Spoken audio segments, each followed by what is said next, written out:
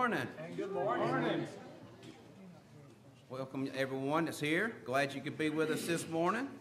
I hope you've had a blessed morning so far, and I hope you're looking forward to what God's going to do for you today, and because He's got plans for you today, and He's got a word for you to hear, and we just have to take it and use it and apply it to our lives. So we're glad you are here to come and worship with us today.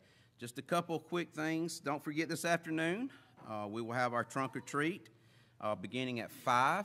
And we will have soup and chili fellowship to go along with that this afternoon.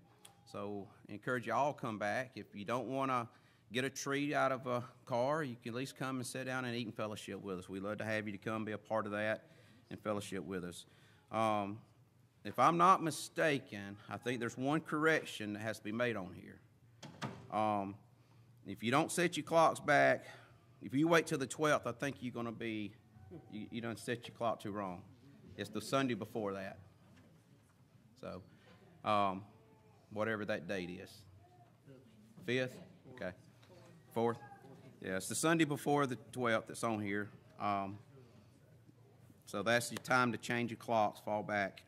And then on that Monday night on the 6th, it'll be Giggles at 7 o'clock. Are y'all going to do anything at 6?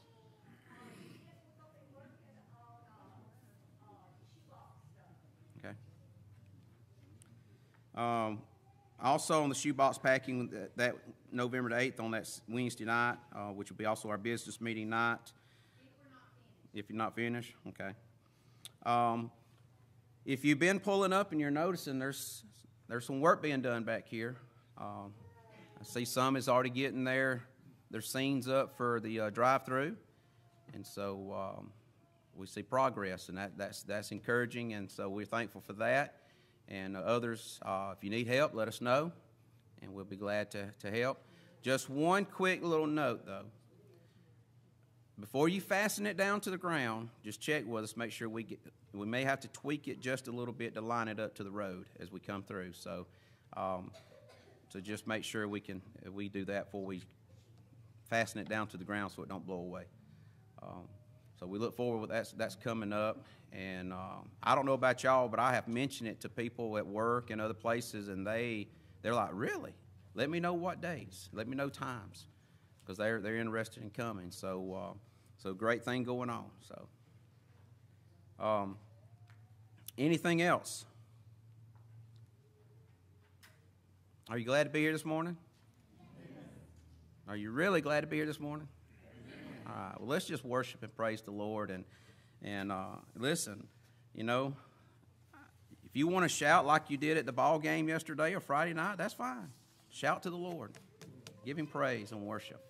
Raise your hands like because you scored a touchdown when you were born again, and receive that great gift of salvation. So just give Him praise today, and let's just worship Him. Let's go to the Lord in prayer. You gonna pray? Most gracious Heavenly Father, we just thank you and praise you, Lord, for this day. We thank you for your blessings that you've given us. We thank you for the opportunity this morning you've given us to be in your house of worship. Father, as we come to assemble ourselves together as one body in Christ, Lord, we assemble in this place to just come and give you praise and worship. Father, the praise and worship that you deserve. Lord, as we come and lift our hands toward heaven and lift our voices up to you in praise, Father, just ask for the anointing of your Spirit to come and dwell in this place today, Lord. Let it move in our hearts and in our lives in a mighty way today. Father, let it open our eyes to see, Father, where we need to be drawn closer to you. And Lord, let it just reveal yourself to us more and more at every word and every song that is sung as we praise your holy name. Father, we just thank you, Lord God, as we just able to come and give you praise today. And Lord, just ask for all your presence to just anoint us in a special way. Now give us all the ears today, Lord, to hear what your Spirit has to say. For it's in Jesus' sweet and holy and righteous name I pray. Amen and amen.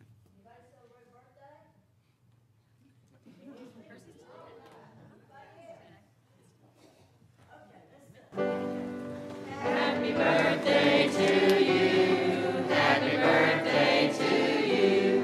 Happy birthday, God bless you. Happy birthday to you.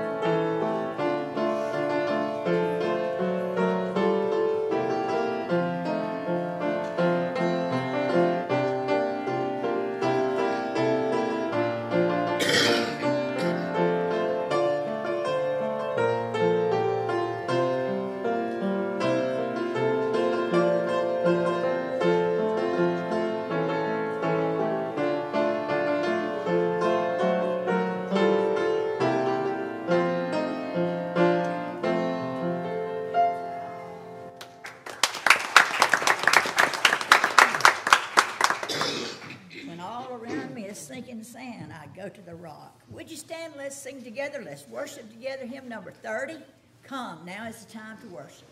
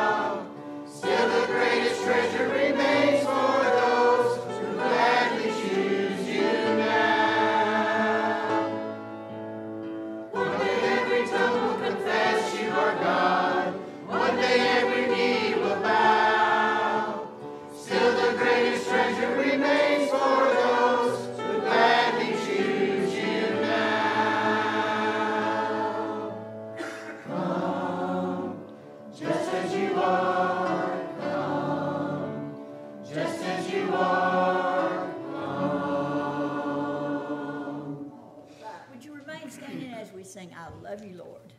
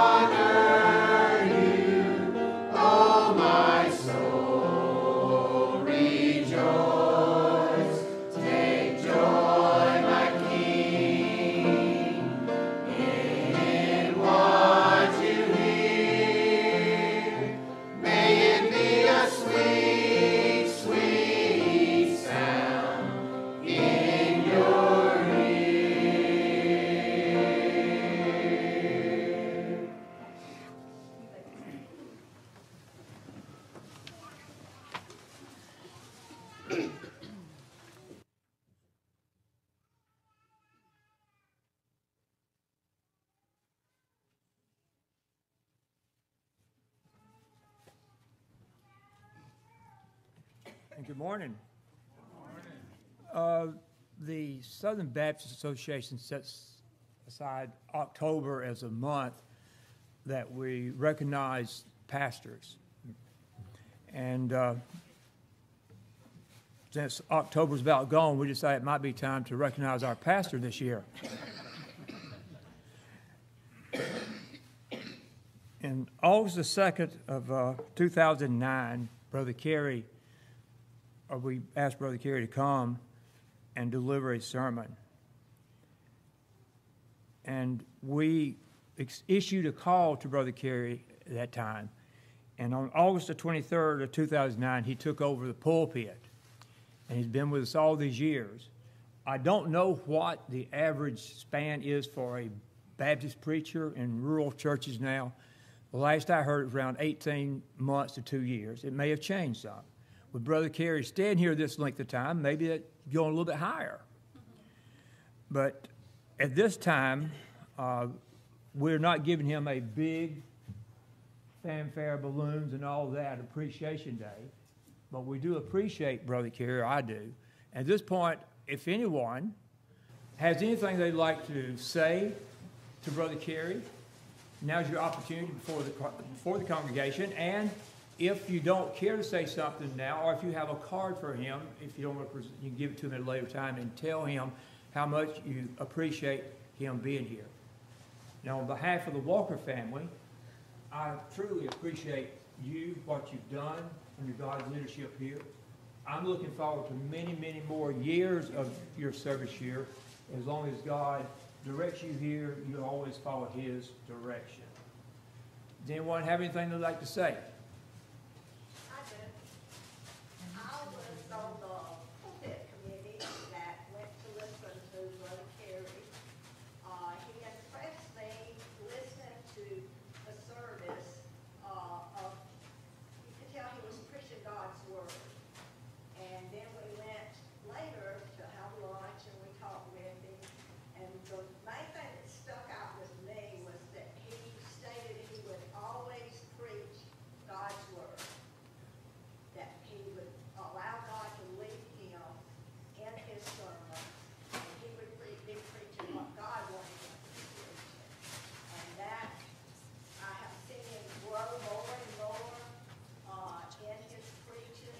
He sticks with the Bible, and he just preaches God's word. And I appreciate him always doing what God wants him to do. And it's Pastor Appreciation Day, but I always like to thank Vanessa as his helper. She does so much in this church, and I think we need to praise her some too. Anyone else?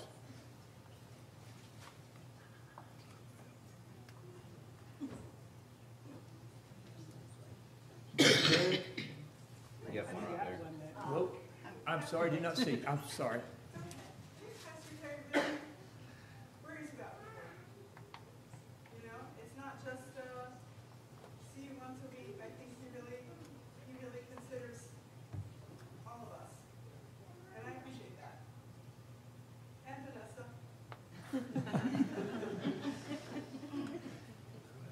Anyone else? Dave? Brother Carey, we started back here about a year ago. It was really hard to move from the church I'd been to for about 35 years. But really helped. I think you glorify God in your sermons. And the message you gave us makes us feel weird.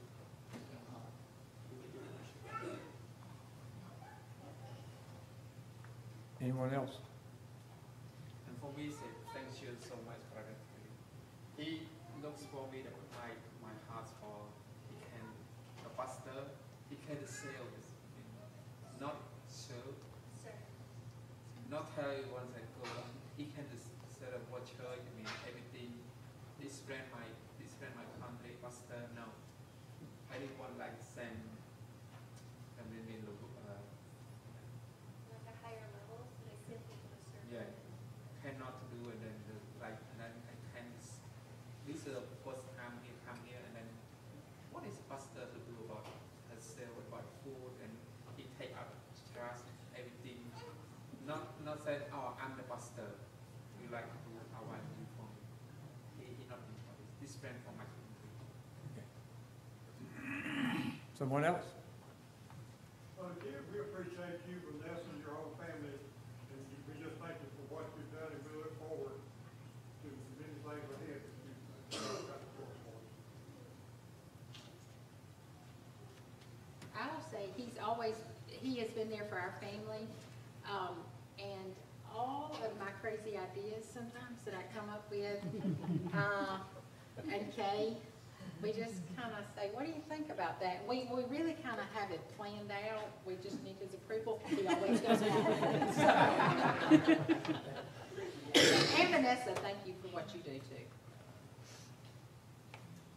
Someone else? That's all I got to say right here. Oh, yes. Love you, buddy.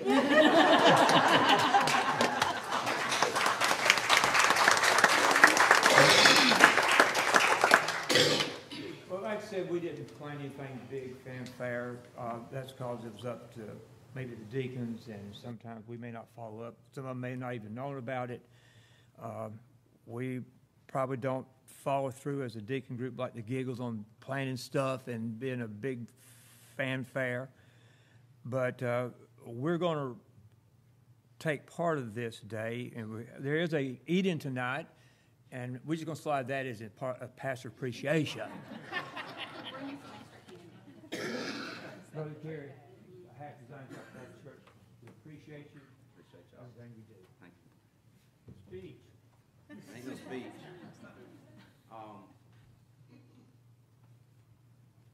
You know, I would have never dreamed in August we'd have celebrated 14 years here. And y'all seen us at our high, and you've seen us at our low. And you've seen me pass out here in front of the church. I mean, you've seen a lot. So. You've seen her pass out in the pews. So.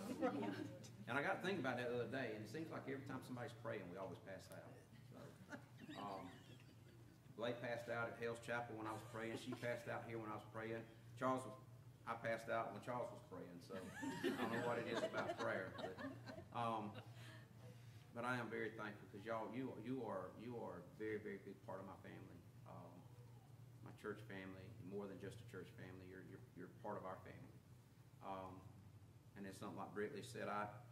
I'll never, unless it's something I see that it's just not a spiritual guidance, it's not spiritual led, I'll never tell you not to move forward and do something that you felt led to do.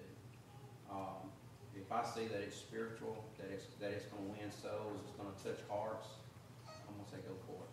Because that's what I want you to do. I want you to come up with ideas, and that's why I used to guide it. And as long as I see it spiritual, go with it. This drive-through nativity. I mean, I'm in the back of my mind. I'm like, okay. Lord, how's this going to work? Lord, how's this going to work? But it's everything's, all the pieces are falling into place. And it's just, I don't know what to expect that night. To tell you the truth. I didn't know the first night of ABS this year would expect what we had. I'd have thought, Grace, if we'd have just got 150 that first night, I'd have been Lord. But they come and told me how many we had. I'm like, are you sure? We count those numbers. When you open your heart and say, Lord, I want to serve you, and just trust in the Lord and everything, that's the only thing I ask and want to do. I will say, David, I appreciate y'all.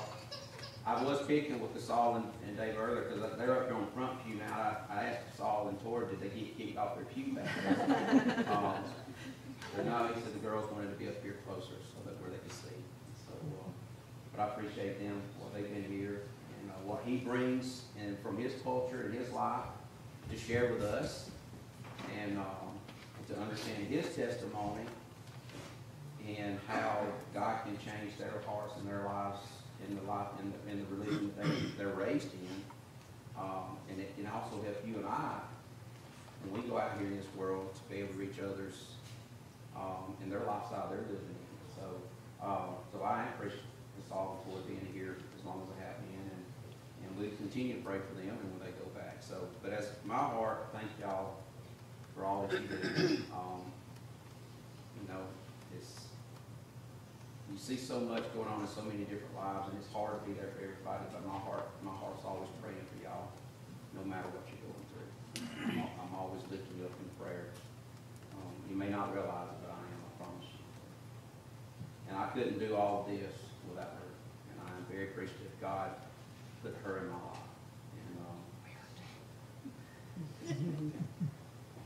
Because me and her both would have looked back 30 years ago and thought we'd have never been in this doing this, ministering and serving God this way. And then you look back on your life and see how God's direct both of your paths and put you together in what you're doing. And for her to know that God's called me into the ministry before I even told her God's called me into the ministry, that still blows my mind to this day. And I tell people all the time, I said, she knew as soon as I told her that God's called me to, she told me God's called you into the ministry before I could even tell her. You know, so me and her both was like scared to death. We didn't know what God had in store. So. But if you open your hearts, if anything I can leave you with this, if you open your hearts and trust the Lord in all things, He will bless you. It may not be the way you want to be blessed, but He will bless you spiritually in His will. And I'll promise you that. Again, thank you. I love each and every one of y'all. Every one of y'all that's visited, that's here today. This is a loving church family. It may not seem like it always, but we're all human, right? You and your spouse, you and your children don't always get along, but you still love each other. But I promise you, this is a loving family. So if you're looking for a church, if you want to be a part of, this is a loving family church, I promise you. God bless y'all. Thank y'all. Thank you.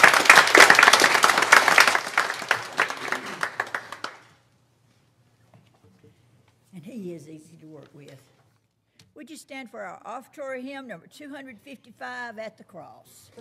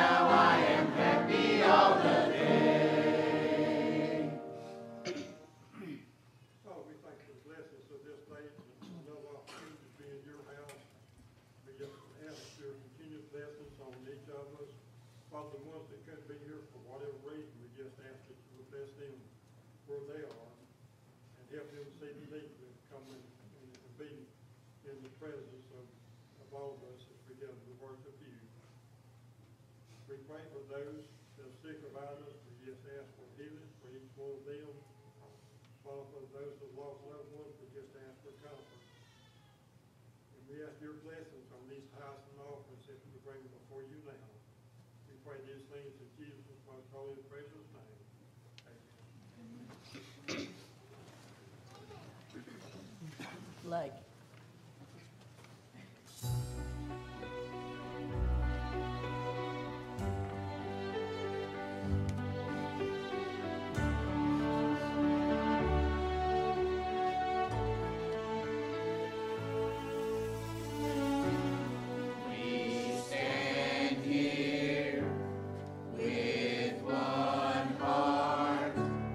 With one voice,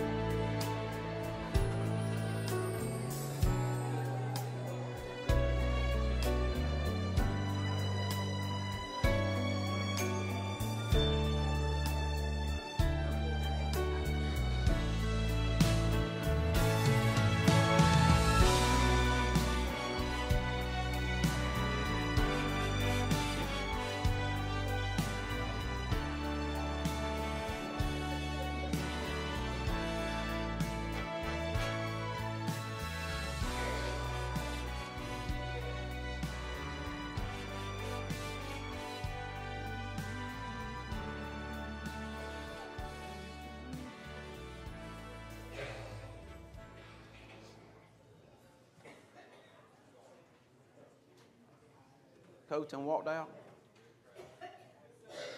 We hadn't forgot about their anniversary. So when both of them get here on the same Sunday, we're going to honor it. I know, because Kinley's been busy the last couple Sundays. So, but when we got talking about anniversaries, knew Kinley had left, and I'm like, well, we got to get there sometime. So maybe we'll get them one Sunday here quickly. So, how many of y'all have ever? Well, let me just share my story with y'all. Then maybe it'll bring memories back to you. I remember growing up as a little boy that when I was out in the garden with my grandparents, I'd love to try to stay in their footsteps. Y'all ever done that?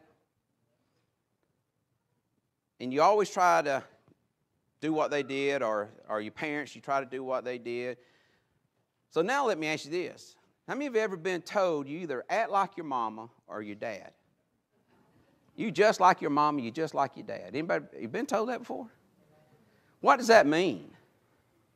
That you're imitating them, right? You're acting just like them. So you're imitating them. So today's message, we're going to look at sort of imitating. Because there's a credibility that you and I have to have as disciples. Many people today are skeptical of the church because they perceived us as hypocrites. Right? How many times have you ever heard somebody say, I'm not going to go to that church with all that bunch of hypocrites? Why? Why should they perceive us as hypocrites? Or why do they perceive? Well, one reason is because what they're seeing out there is not what we're portraying in here. And so we're going to look at imitating. So how do we obtain the credibility in our witness to others? And how do we do not perceive from others that we are hypocrites so we can be an effective witness? The answer is simple. You and I must walk in Christ to possess the credibility that we need. Understand that. Listen again. You and I must walk in Christ to possess the credibility that we need. If you have your Bibles with you, I want to encourage you to turn with me to Ephesians chapter 5. Ephesians chapter 5. I want to look at Paul writing to the church of Ephesus. And during this writing, you'll find that he's been in prison, or he's in prison, in writing his letter. You'll pick that up in chapter 4, and we're going to fall back to chapter 4 a little bit. I didn't tell Scott yesterday when he asked me what I was going to be reading from. But we're going to go back to chapter 4 too, because I've sort of changed some things up on the way I want to approach this today. But if you would, please stand in reverence of reading God's Word as we look at Ephesians chapter 5. I want to begin in verse 1. And the gospel says, therefore be imitators of God as dear children, and walk in love as Christ also has loved us and given himself for us, an offering and a sacrifice to God for a sweet-smelling aroma. But for fornicators and all uncleanness or covetousness, let it not even be named among you as is fitting for the saints. Neither filthiness, nor foolish talking, nor coarse jesting, which are not fitting, but rather giving of thanks. For this you know, that no fornicator, unclean person, nor covetous man, who is an idolater, or has any inheritance in the kingdom of Christ and God. Let no one deceive you with empty words, for because of these things the wrath of God comes upon the sons of disobedience.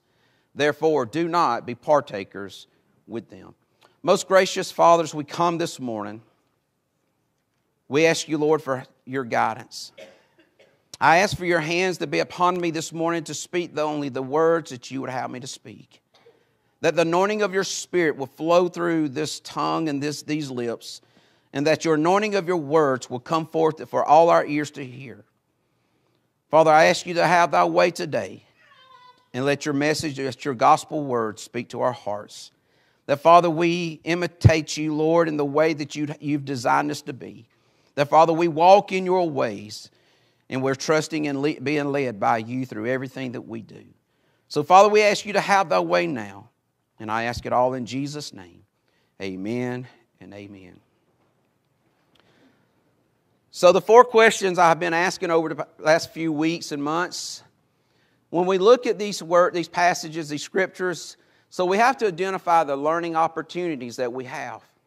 So what learning opportunities can you learn today out of today's message that it does an inward transformation in your life? That we can recognize the outward practices that it must do. Meaning when we recognize the importance of God's Word and we take that Word into our hearts and into our lives, that it makes a transformation within us, that it becomes an outward practice that we're doing. And then if you don't understand and if you need to have more understanding of it, then we have to do what? We have to ask questions.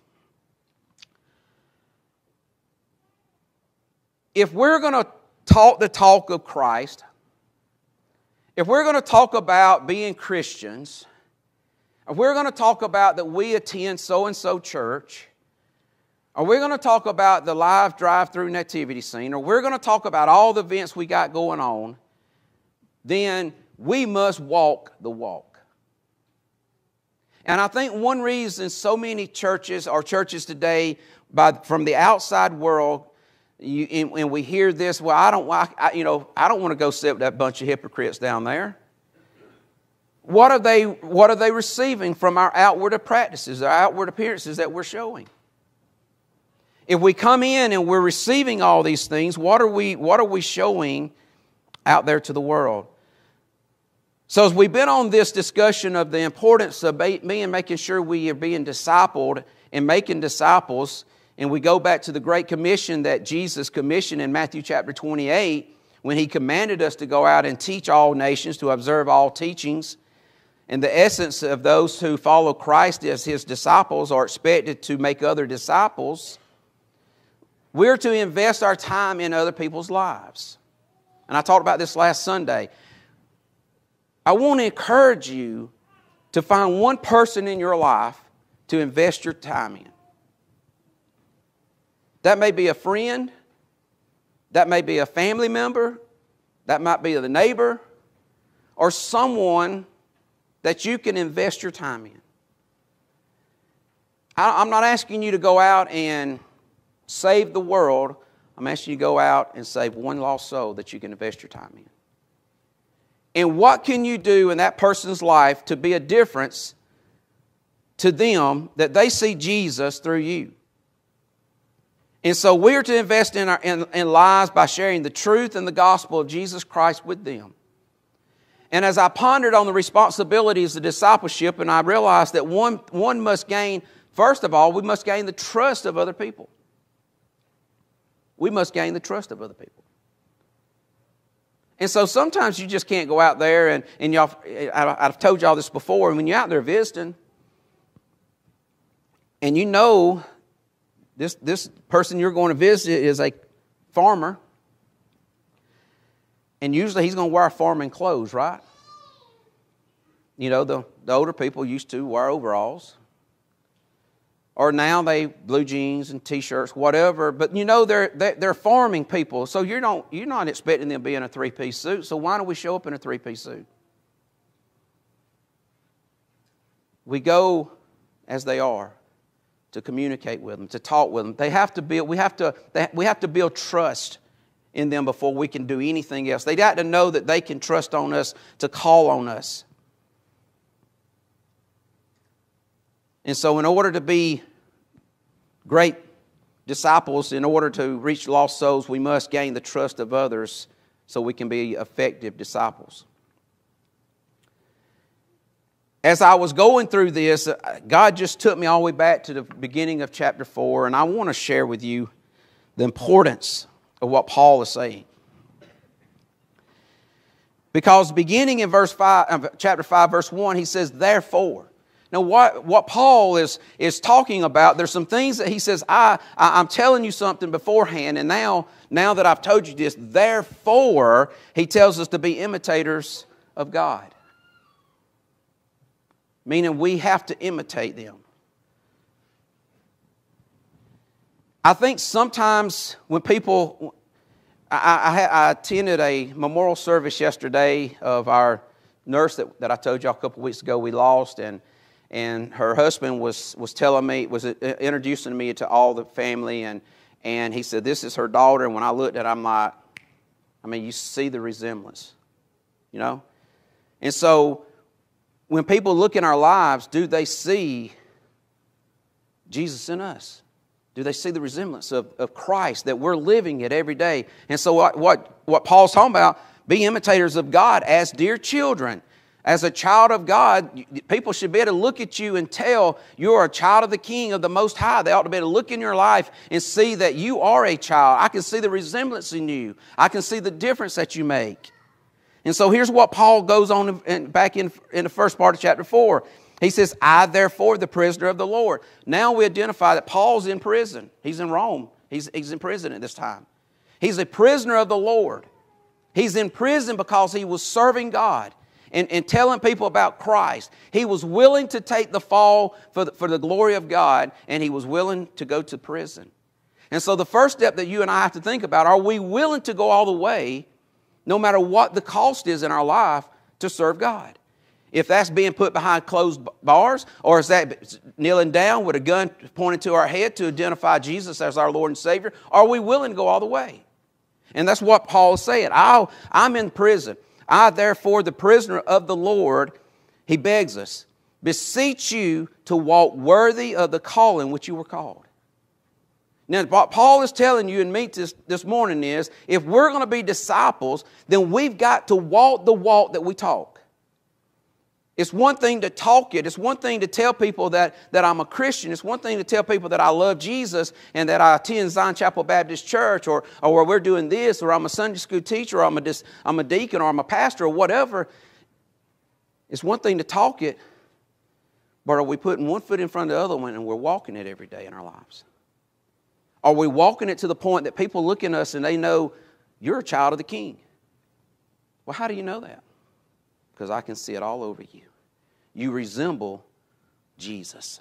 You resemble who He is, and the love that He has for others, and the love that He wants you to have and pour out to others. I told y'all, and I may have shared it this way, I told y'all last Sunday, for some reason, I don't know why, God's just been, they've been popping up, but I've been getting to listen to a lot of Adrian Rogers clips here lately. I don't know why they pop up on my phone. I guess I mentioned his name, and you know how these phones are. You mention something, the next thing you know, you're starting to get all this stuff. But he talks about going to church. And he makes this statement, says, Pastor, I don't have to go to church to be a Christian. And Adrian Rogers says, you're absolutely right. You don't have to go to church to be a Christian. But if you're going to love what Jesus loves, and Jesus loves the church, you're going to be in church. Simple enough. I thought, wow. If you love Jesus and you want to love what Jesus loves the church. And you're going to love people. Well, Paul's going to talk about that too.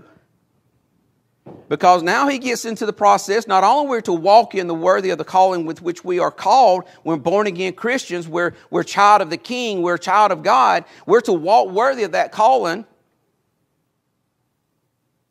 And he says, with all lowliness. Meaning we're not putting ourselves up there on a pedestal. I had this thought the other day that I just said, Lord, I want to be last. I want to be last. Why do I want to be last? Because the Bible says those who are last will be first. I want to be humble enough, Lord, I want to be last. Humble me, Father, so I can be first in your kingdom. We're to be lowliness. Meaning we're not to put ourselves above anyone else. We're to have a Spirit of God. And he says not only that, with all lowliness, but with gentleness. With gentleness. We love on each other. We love one another with a long suffering, no matter what we're going to bear in life. This is another statement that says, as Christians, you're not going to have prosperity here on this earth. You're not going to prosper with riches and wealth and health and everything else. He says long suffering means you're going to suffer things in life.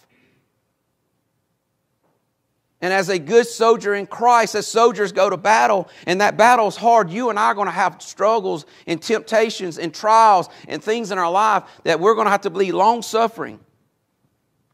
But here's where the key is. When you're going through those things in life, and when I'm going through those things in life, and he says with long suffering, he says, bearing with one another in love. You know what that bearing means? Come here, brother. Let me wrap my arms around you. Let me bear with you this burden that you're going with prayer and help load you up. You know, David, I'm always reminded it. You and Casal, where did Casal go? He's got the baby. What y'all spoke those 2 Sundays in our brotherhood, I'll never forget those couple statements. Bearing one another right here is when Jesus was walking Peter back to the boat, holding him up while the waves were still crashing upon his life. Bearing one another is when we're going through trials and tribulations in life. People see Jesus in us and they know that they can call on us. Listen, I'm going to tell you something. I got people in my life right now that I know without a shadow of a doubt, if I called them up right now and says, listen, I just got diagnosed with terminal cancer or terminal illness or something, I can promise you they're going to fall to their knees right there at that moment and start praying. There's people that I can count on that I know for a fact without a shadow of a doubt that they're bearing one another's burdens because they love them. Jesus bared our burdens, that He took them upon the cross for your gift of salvation, to take your troubles and your trials and everything you face in life. He bared it upon Himself because He loves you. And so Paul makes that statement. Bearing with one another in love.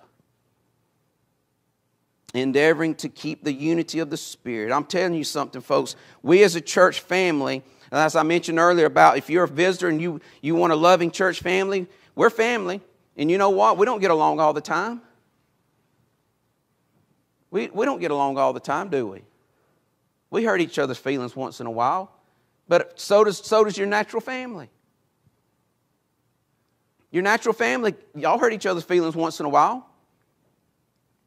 You get upset. The children make you mad. They do something that's disobedient and you have to get on to them. Does it change your love for them? No. Sometimes it just makes you love them more. Sometimes it just makes you love them more. So we're a loving family. So we're to endeavoring to keep the unity of the Spirit. We're to fight to keep that unity of the Spirit in the bond of peace in the unity of God as one another. So you ought to strive in your heart, no matter what's facing, to keep that unity of the Spirit in the bond of peace in our lives. Jump on down to verse 17 with me in chapter 4. Paul then goes on to say, this I say therefore, and testify in the Lord. Paul is stating to everyone right here, I'm testifying to you that in my walk, in my love, in my lowliness and gentleness and long-suffering, that I love you beyond measure. He says, I'm testifying to you. And I'm telling you the truth.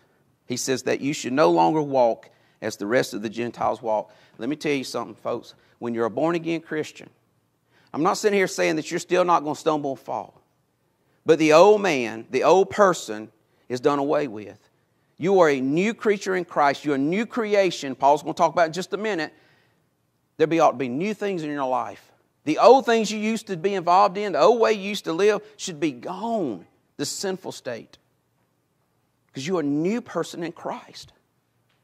And Paul says, so don't no longer walk in those ways. As the rest of the Gentiles walk, he says, in the futility of their mind, having their understanding darkened, being alienated from the life of God because of the ignorance that is in them, because of the blindness of their heart, who being past feelings have given themselves over to lewdness, to the work all uncleanness with greediness. He's talking about move from these things that you once were in. There's so much greater and better that He has for you, that you're not to walk in the same way. Then jump on down to verse 23. Because then he says, and be renewed in the spirit of your mind. This is your transformation process. This is the sanctification process. When we're born again, we start being renewed in the spirit of our minds. That we put on this new person that we are in Christ, which was created, listen, which was created according to not you. You didn't create this new creation, this new person. It was created in God. In God, according to God, in the true righteousness and holiness. See, this new life we have in Christ can transform us, sanctification process in our lives to live righteous and holy lives before God. Now, that doesn't mean we're not going to stumble and fall once in a while. I was coming through the house the other night. All the lights was off. Our dog's dish bowls, they sit on a little wire rack right at our little foyer going into our bedroom. And somehow it got slid over just a little ways into our doorway. And so I'm walking through there at night and I catch it on my little toe. And Vanessa says, what? I said, nothing. I just hit the dog bowl. You know. Because sometimes in life, in the darkness of night, we're going to stumble and stomp our toe and we're going to get hurt. Things are going to happen in life, right? But you know what? God is still there to love us no matter what we face in life. No matter what's going on in life, He's still there to love us. Because why? Because in Christ we are a new person, a new man, He says. That's a new person in Him which was created according to God. If it was created by me and you, it would be all messed up. But because it was created by God, Paul says, in true righteousness. You see, the righteousness that you and I may think we have is nothing compared to what God has designed in our life. And in true holiness of who He is. So the first thing I realize in this, that we must walk as believers in Christ. And if we're going to have a credibility about our discipleship, then we must walk in a way that is worthy of our calling. We must walk in Christ. We must imitate Him as we are children of Him. And we are children of God. To walk in His love, as it says, as Paul said there in chapter 5, as Christ also has loved us, and He gave Himself to us as an offering and a sacrifice to God. He goes on the list there, which I read a few minutes ago, all the sinful things of the world, all the sinful things of the flesh that we're to be changed from. By the renewing of our minds and our lives, that we walk worthy of the calling. So if you and I are going to be great disciples and lead others to Christ, then our life has to be a representing of who Christ is in our lives. We must imitate Him daily. And listen, we battle the flesh every day. The flesh has a desire that it wants things in its life, and we battle it every day. And we have to take that captive for the glory of God, for what He wants in our lives, and that our lives are worthy of our walk. So we are to imitate the God we serve. Matthew chapter 5, verse 48 says, be ye therefore perfect, even as your Father which is in heaven is perfect. We're to strive daily to be perfect before God. Leviticus chapter 19, verse 2 says, speak unto all the congregation of the children of Israel, and say unto them, ye shall be holy, for I, the Lord your God, am holy. 2 Corinthians chapter 3, verse 18 says, but we all, with open face beholding, as in a glass the glory of the Lord, are changed into the same image, from glory to glory, even as by the Spirit of the Lord.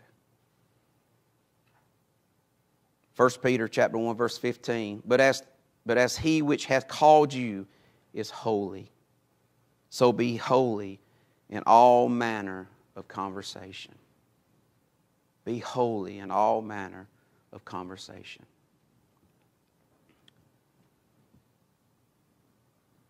My prayer for me every single day is, Lord, if I'm going to stumble and fall, please, please, Lord, don't let it be in front of nobody.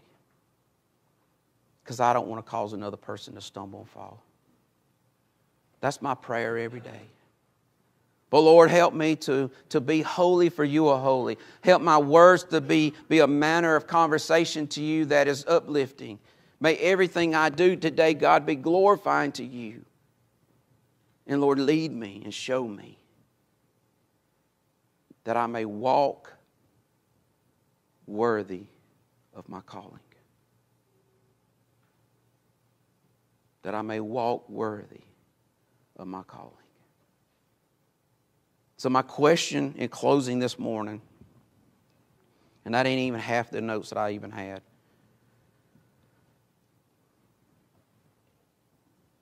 How's your walk?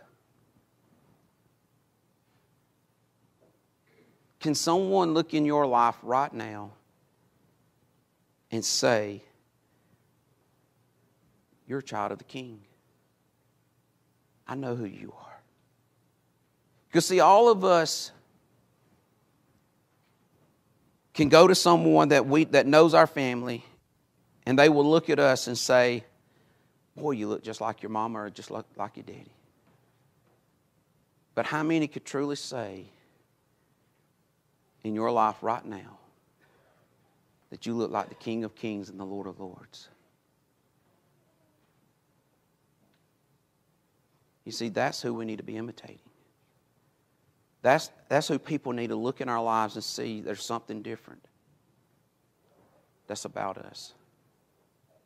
You see, when you start talking and making this relationship with somebody, and you're building that relationship up for them to trust you, they look at your life and they'll ask this question: there's something different about you. What is it? Because you don't look the same as the world looks. There's something different about you. And you know what God just did for you? He just opened up a door. The door of opportunity to tell that person is Jesus. Jesus changed my life. I accepted Him as my Savior, and I've made Him Lord of my life. And I'm trying my best every single day to walk the walk that I need to walk that's worthy of my calling. And be honest with them. To let them know I struggle every day. I'll be honest with you, I struggle every day. Because we're not perfect. But that's the great thing about the Holy Spirit, that God descends upon us, that the Holy Spirit brings conviction in our hearts to say, you messed up. And then we just take a moment and say, Lord, I messed up, Lord. Please forgive me. And He says, son, just keep going. Just keep going. I know it's tough. Keep going. Just keep walking.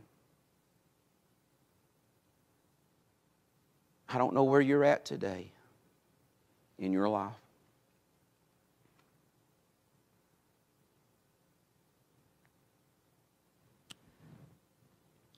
I've attended 3 funerals in the last week.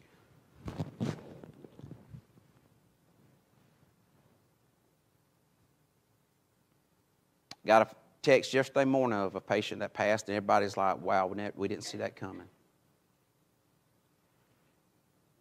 You see, you and I are not promised our next breath.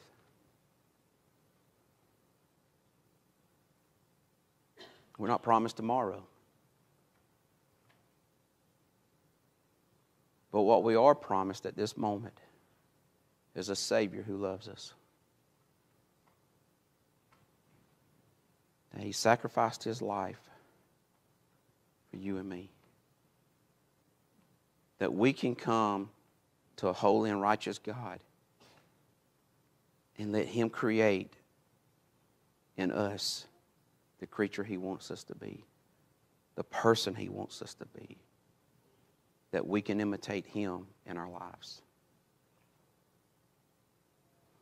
In just a minute, we're going to have communion. That juice represents the shed blood for you and I.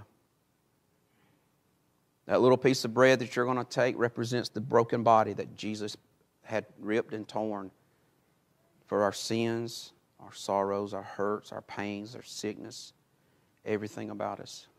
He took upon His own body. K-Mac sent a little thing this week to me, which I'd already read about it and seen it and heard it. And it talked about the all the utensils and stuff that was in the tent of tabernacle and where they were placed. And this guy found a cave that he was able to crawl up into, and he found the mercy seat right up under Golgotha. And he said he looked up above it, and there's dark, the dirt, the stone underneath it's real dark. Looks like where blood had entered into those rocks. And I've always heard the story when Jesus died and His blood fell off of Him onto the ground, that it penetrated through the ground and fell on the mercy seat. That the mercy seat, some way, was over time was dug and put up under Golgotha. Makes perfect sense. Because in sacrifice time back in the Old Testament, they had to take the blood and spread and sprinkle it upon the mercy seat for the forgiveness of sins. He shed His blood upon the mercy seat for forgiveness of your sins, to cleanse you of all unrighteousness so you can stand before a righteous and a holy God. And we talked about choices Wednesday night. So right now, God's giving you, that's the one great, probably greatest gift God's ever, other than Jesus, He's given you and I all the free choice. Free choice. Your choice right now today is to accept Him as Lord and Savior or reject Him. That's your choice. It's your free will. But I can tell you this, if you reject Him,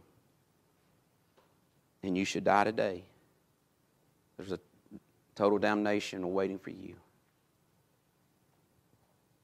Totally separated from the Father forever and ever. But as Christians, there's also a judgment coming upon you too. You see, there's another book that's going to be opened up. And it's the book of the righteous. And it's going to be read, every name and all the things you've done for the glory of the kingdom. And that's where you receive your crown and the jewels on your crown to stand before the Father. Us too, as Christians, are going to be judged according of our works as a Christian and our servant. Now, we won't be told to depart from me, but we will be judged according to our works. So if you want a crown of rubies, then let's walk the walk, not just talk it. And let's lead others to Christ. Let's be disciples and make disciples. So whatever your decision, your choice is today, God's laid it out before you. This is the day that the Lord has made for you to say, I surrender to you, Lord. Most gracious Heavenly Father, Lord, it's just a simple message of your word. Father, I know life on this earth is not easy. Father, I know there's temptations that we're pulled into. We know this flesh desires fleshly things that are not of you. So, Father, we just ask you to have the way right now. Let your Spirit speak to us in a mighty way. Let it move in our lives. Let it direct us to make the decisions that we need to make this morning. So, Father, whatever decisions, Lord, we don't put them off till tomorrow. Because you've not promised us tomorrow. Tomorrow will not come until you tell it to. So, Father, we ask you to have thy way now in each and every life that's here, each and every soul. Have thy way. In Jesus' name I pray. Amen. As we all stand.